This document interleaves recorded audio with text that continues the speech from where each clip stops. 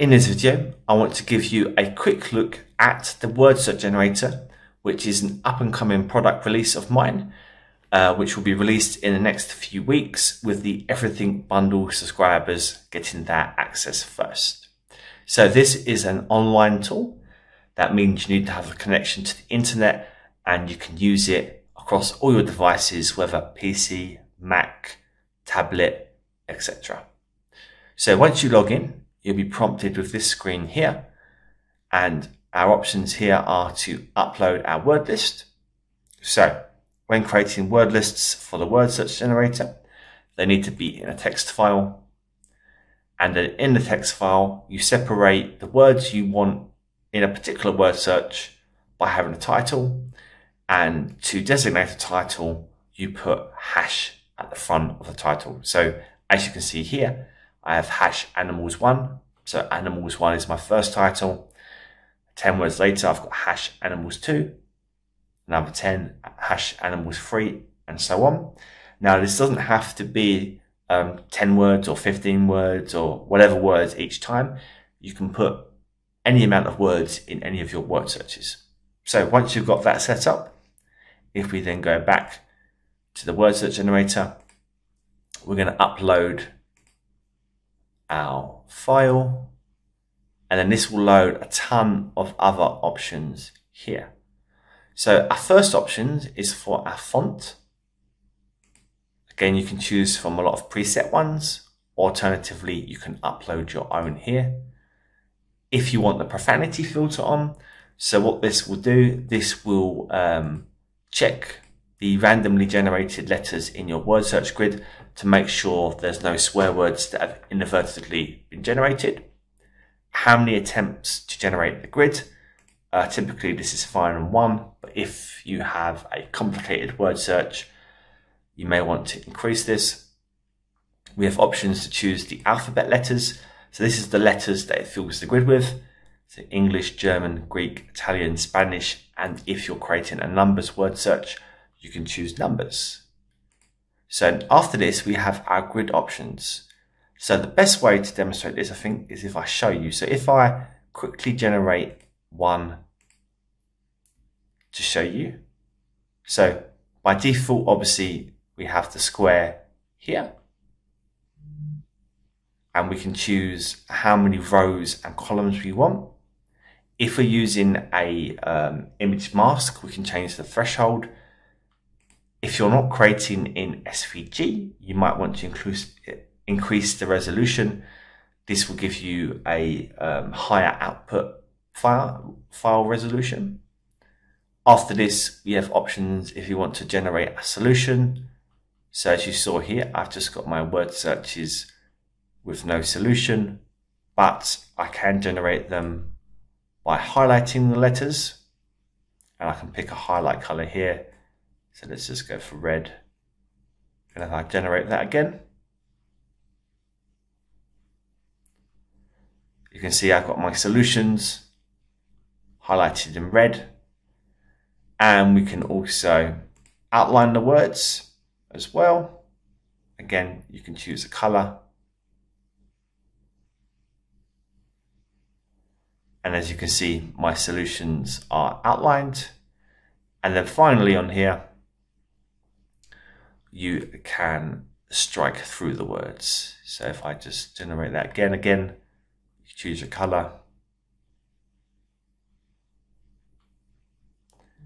And then you have a strike through, like so. So we'll go back to my grid options now. Next option here is for a shape. So if you're not using a custom image mask, you can choose a different shape here to generate your word search in. For example, a heart. I'll just show you that now. And then the word search will be generated in that shape. After this is how we want our word list to be displayed. So as you can see at the moment, it's comma separated. But what we can do is we can choose this to display in a single column.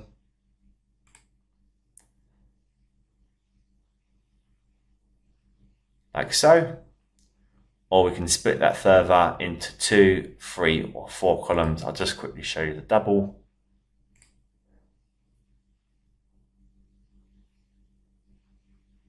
Like so. Now, after this, we have options to change the thickness for our outlines on our solutions. So, for example, the strike through, the height, the outline of the words, we can change the thickness of that if we want to make it bolder and clearer. I'll just show you that. As you can see, the lines are a lot thicker now. Let's put that back down. Now, what you may notice sometimes, occasionally, is that if I just generate this again quickly, you may wish to adjust where your title or your word list is to minimize or make the gap between the title and your word search and your word search and your word list smaller or bigger. And so to do this, you can change the word list position here. For example, if I put that to 5, you can see there is a bigger gap in between, and you can equally do this with the title as well. And again, you can see there's now a larger gap between my title, my word search, and my words. Let's put that back to default. Now, after this, we have further formatting options for our grid. For example, we can capitalize all the word search grids rather than having lowercase letters, like so. We can remove the word list from our word search so it doesn't show it. We can show a border around our word search grid, like so. We can remove the word list from our solutions. If we're using an image mask, we can have a border. And if we show an image, if we have an image, sorry, we can show it. I'll come back to them. We can remove the title of our word searches. So obviously, previously it showed animal 1, 2, 3. But if you don't want the title to show, you can remove it like so. And then we can show our grid lines.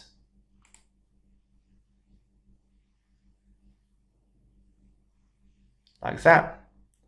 And if we have an image mask, we can grayscale our image. Then below this is our image opacity and border opacity. They're only really applicable if we are using an image, but I will come back to that. And then here we can choose what output format we want our word searches to be in. So you can choose between PNG, JPEG, and SVG, and equally, you don't have to have just one of them. You can choose all of them as well. And then after this is the ability to choose the direction of our words. So by default, normally you want all directions. But for, say, for example, you're creating a kids word search, you may only want to go up, down, and to the right, like so, and then that will only place the words in those directions. If you fancy something a little bit more complicated, this middle option here is snake, so you can make the words snake in different directions. As you can see here, the words aren't in just necessarily in one straight line, they snake. So that's it for the sort of default settings. And obviously, once you generate them here, you can preview them. And if you're happy, hit the download button. But now I'm going to show you how you can use an image mask to make your own custom shape word searches. So again, if I upload my file and then if I choose my image, so you can choose a JPEG or a PNG for this, it's completely up to you. Let's choose my elephant. And again, all these options, as I previously went through, are the same. Just here, when you increase, for example, the rows, it will ignore the columns. So it will resize your image, keeping the aspect ratio the same. So you only need to change the rows. The threshold is how many of the pixels of the image are included in the word search. So generally, the higher the number, the better. And let's have another solution again. Let's strike through. It will ignore the grid shape because obviously you're using a custom image. And then the next option here we want to go down to is we have an image mask border and the show the image and grayscale image. Now these are three specific options that only apply if you are using an image mask. So if I just quickly generate this without any of them showing,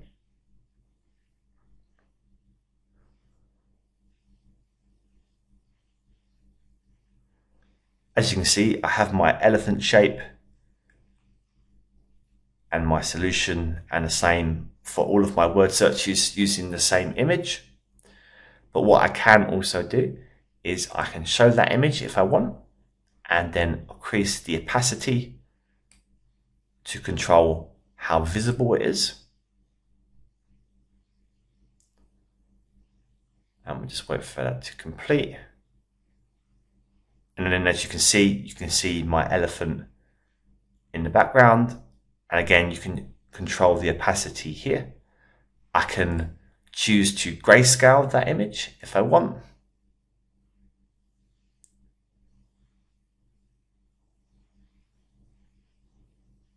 Like so.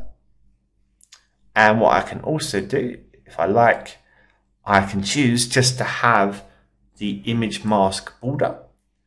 So then what I'm going to do on that, if I put the opacity of the border up a little bit and then generate that.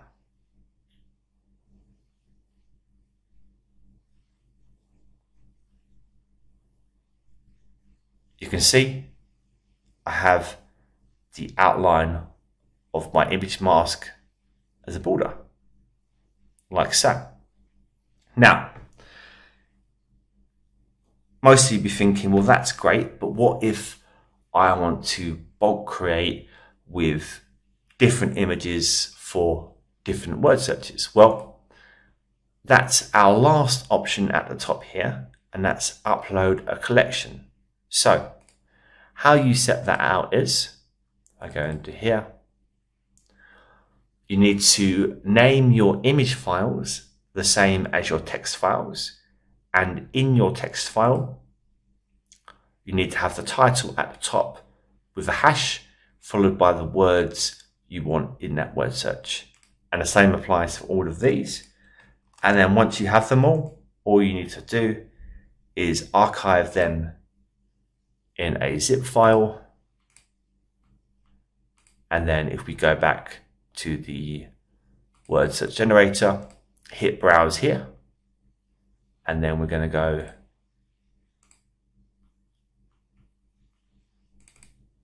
to our bulk and then our zip file. And again, all the options are exactly the same as before, which I've gone through. So choose all your options that you want. And then let's show the image grayscale. And let's put opacity up, all directions, and then let's actually turn the profanity filter off for quickness. Now this will generate all of your word searches matching the image file to your text file. So as you can see, I have my lion, tortoise, my goat, etc., etc., all the way through to number 10 or number 9, should I say. So this is basically a quick overview of the word search generator. I hope that you find it interesting and that you're looking forward to it. Thank you for watching.